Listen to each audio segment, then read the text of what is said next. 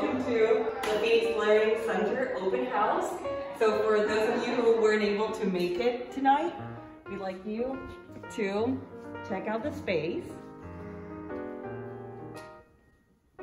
So this is the whiteboard where people that have been coming to the Learning Center have been able to create a little bit of art.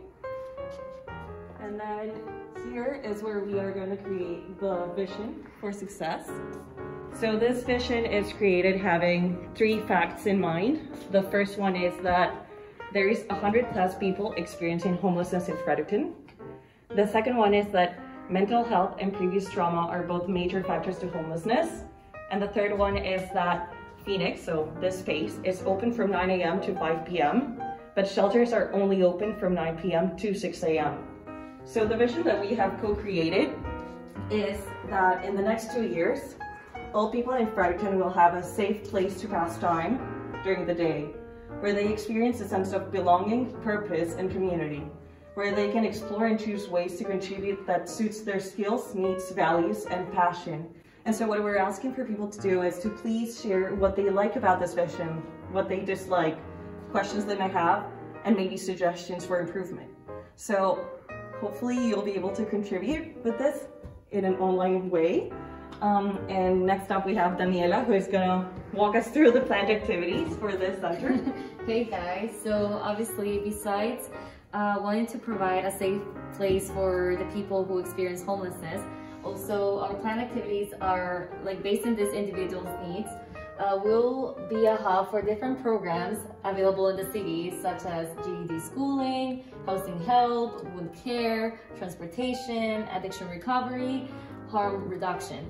And Riverstone Recovery also provides classes to members in recovery, cooking, sport, budgeting, and peer support worker certificate. If you have any questions, don't hesitate to contact Scott. And also, if you guys want to share online via comments or anything, of course, connection with the community is very important to us. So if you think of any ways you would want to get involved, don't hesitate to reach out or come visit, and Scott is always going to be here available. We're very aware that we're now part of your neighbourhood, and it's really important for everyone at the centre to feel safe.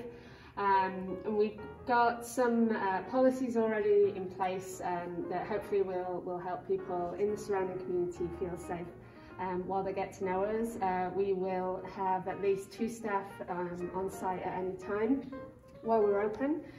We won't be permitting substance use on site. There will be a fenced-off smoking area outside, but that will be for cigarettes only.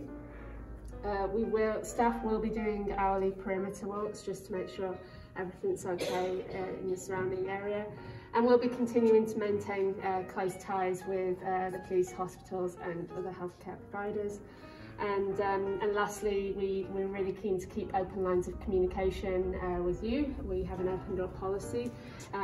Feel free to come in anytime, Monday to Friday, 9 to 5. And you can also reach out via email to Scott. Yeah, any concerns, we'd love to hear from you and work together to address them. And so, yeah, the kind of question at this station is there anything else that we could do to help you and your family and neighbours feel safe? Please don't hesitate to reach out. Thank you and welcome to Phoenix Learning Center.